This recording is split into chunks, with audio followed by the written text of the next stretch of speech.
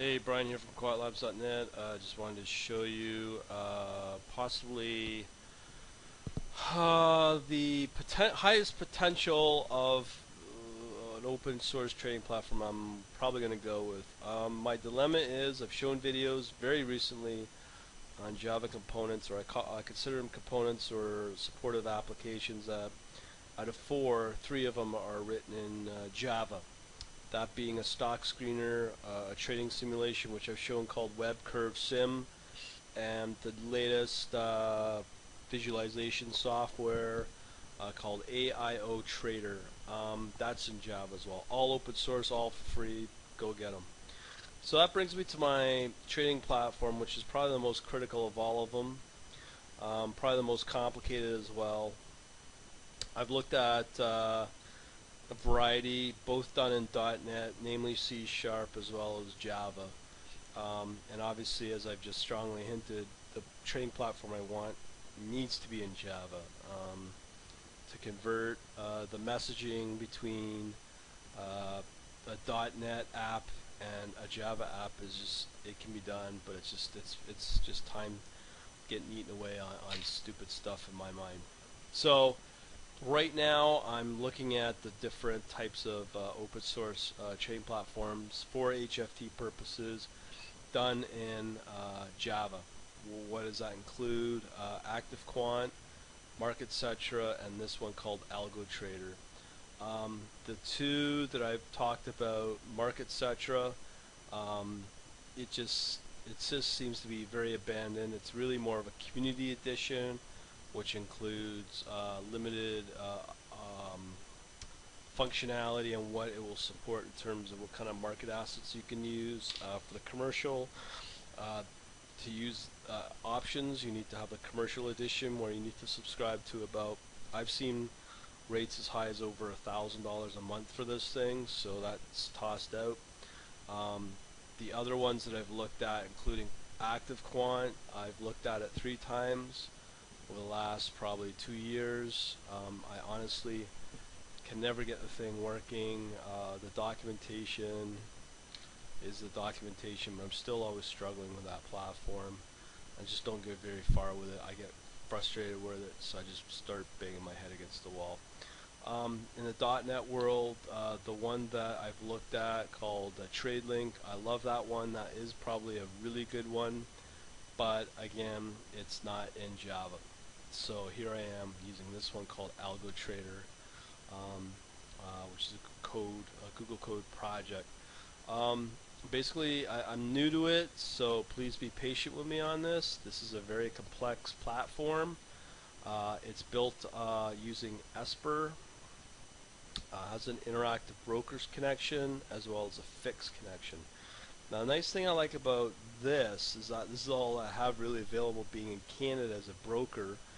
Fix I like because, well, it hopefully enables me to easily talk to my web curve simulator, and if not, I can still just import my use a dependency for the exchange jar file from that app, and then still be able to access and execute some client testing code as well within this one app if I want, if it doesn't even work out. But nonetheless, this is what the components are. This one's what makes the whole app fairly complicated, so it's really meant for more advanced Java users or developers. It's using UML as the model that you design through something called Magic Draw, which is open source, or supposedly it is. And then from there you can use a code generator in this framework called Andro MDA. From there you can use a CEP engine for your strategies using Esper. And CEP is Complex Engine Processor. That in itself can be somewhat complicated, but these two are open source frameworks, so it's not like they're commercial frameworks. They're not. They are open source. For the persistence, for the database, we're using MySQL for Hibernate, which is kind of good because let's say if you want to port it over to Postgres or I don't know Oracle or SQL Server, you can do that through the Hibernate, or you should be able to. And then you get into more of what they call a SOA or service-oriented architecture with all your wiring and crap, which is generated from your Andro, the code from your Andro MDA. And you can automatically wire it up through Spring and using SOA techniques. And lastly, there's a quick fix J for your fix protocol. And again, that should be able to hopefully be able to talk to your web curve sim, the trading simulator. And it's got some decent full capabilities of features. You know, automate strategies. You can parallelize using it with the Esper. Obviously, I talked about the interactive brokers and the fix. And you can simulate and run several strategies in parallel. Backtest with different historical data that comes from your MySQL, your database. And obviously you got some pretty sophisticated portfolio tracking and performance measurement, which is good for your HFT. And then you can generate your own trading signals, but again, you can easily integrate that into using R caller, R package for your analytics to tap into the R world, because this is totally open source. So that's the direction I'll be going. But nonetheless, I wanted to show you this. There's these two documents here, the algo trader and the algo trader CRUD docs. Important, but what really makes it a lot easier to pick up are these three videos. The architecture one, this is over an hour long. When you do open it up, it will take you to MediaFire. That's where the file is hosted. It's over 140 megs, so be prepared for a long download.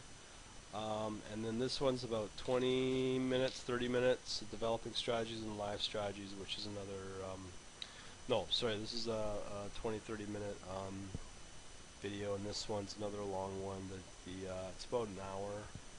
I think it's a big one as well.